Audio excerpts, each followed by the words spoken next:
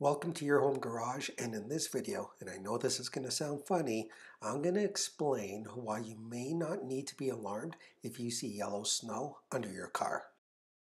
Now, we all know the rule about yellow snow, but should you be worried about it when it's coming from underneath your car?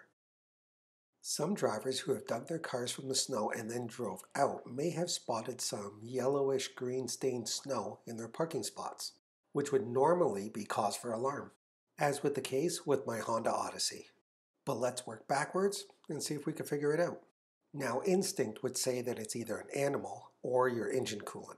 Well, I could rule out an animal because I'm not seeing any footprints under the van, and that bright yellow runs the length of the vehicle, so not typical behavior of an animal.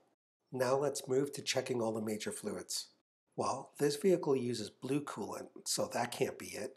And then you have the engine oil, transmission, power steering, brake, freon, and windshield washer fluid, none of which are bright yellow in color. So where's this coming from?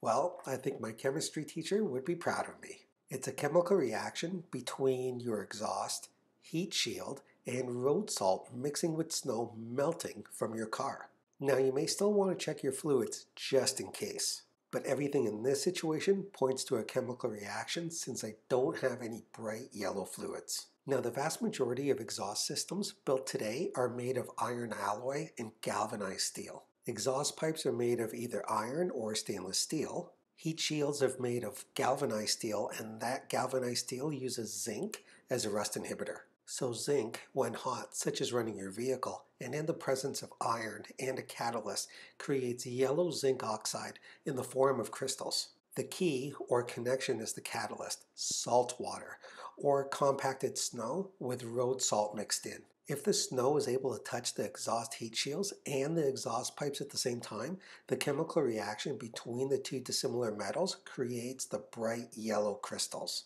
And depending on how your vehicle is parked, that could drip and run the length of your exhaust system. So in this case, no need for alarm since we just eliminated all the possible fluids. But if your coolant just happens to be yellow, it would be best if you actually check the level and then park it in a different spot with less snow and monitor for any visual leaks. Now you know the effects of drifting snow under your vehicle and the color it leaves behind.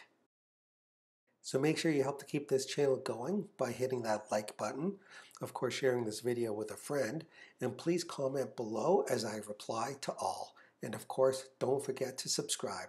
And we'll see you next time on your home garage.